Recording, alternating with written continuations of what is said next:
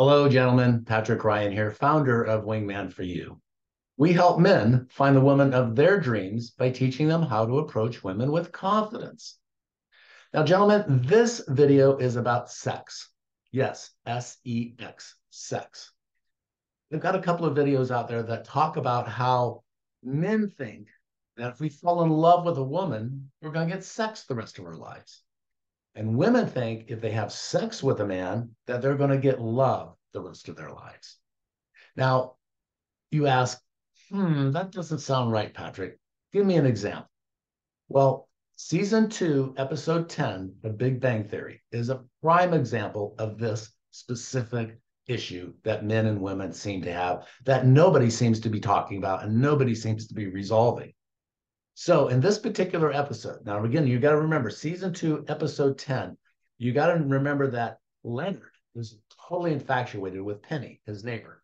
And they've gone out some dates at this point, but she's still attracted to him, but she's a little trepidatious in diving into a relationship with this nerd.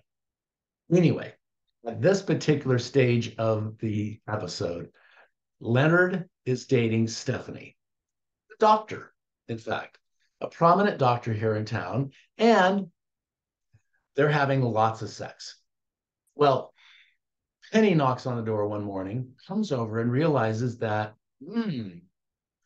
Stephanie may be your roommate. And of course, Leonard's like, no, no, no, she's not living here. She just stays here quite often, and it's more convenient for her to get to work. Whatever the reason, whatever the excuse. Penny then says, well, Leonard, let's go take a look at your room. So she goes in there, looks in the closet and says, oh, this dress is pretty. I bet you it looks great on you, Leonard. Oh, hey, look at this. What picture is this? Who are these people? Oh, is this your jewelry box? Leonard was totally oblivious to the fact that Stephanie had been bringing personal items over and putting them in his bedroom. She's marking her territory, as I would call it. But here's the fun part, is that Leonard is thinking that, I'm not ready for her to be moving in and living together. I'm okay with just being boyfriend and girlfriend, but she shouldn't be living here. So he's going to approach her about this. So she comes over that evening. They sit on the couch and says, we need to talk. And she's like, oh my gosh, we need to talk? He goes, well, yeah, we need to talk.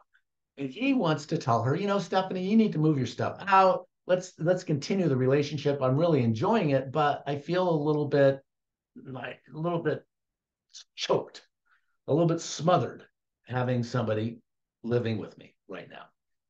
He, of course, has no idea what to say to her, how to say to her, and how to just approach the whole conversation. And of course, she's getting really insecure about this. What does she do? She whispers in his ear and he goes, oh, okay. And they run off to the bedroom.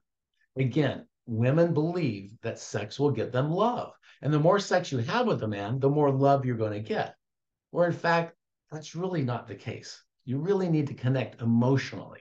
And we need to connect on that emotional level, guys. And I know some of you men out there are totally out of touch with your emotions, but I can help you find your emotions, experience real, true, honest feelings, and be able to express those feelings in an authentic way.